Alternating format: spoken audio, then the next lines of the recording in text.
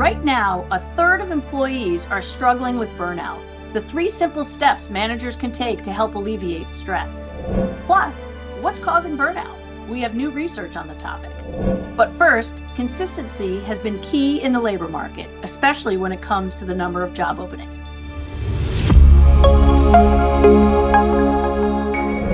Job openings tell the story. Despite a drop from all-time highs, 8 million job openings shows companies still have pent-up demand and are looking to hire for the right skills. However, there are a few factors impacting hiring.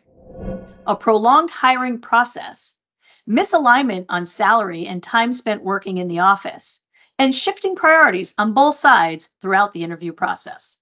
Prolonged hiring can also hurt internal employees who often end up taking on larger workloads. According to Robert Half, 34% of workers reported high levels of burnout. The top factors contributing to burnout are heavy workloads, lack of communication and managerial support, and poor organizational culture. Managers need to be on the lookout for overworked employees and offer support, such as frequent check-ins to discuss workloads, added flexibility and time off, and contract workers to augment current staff. For more information on the job market and how employers and workers can adapt to the evolving landscape, visit roberthalf.com.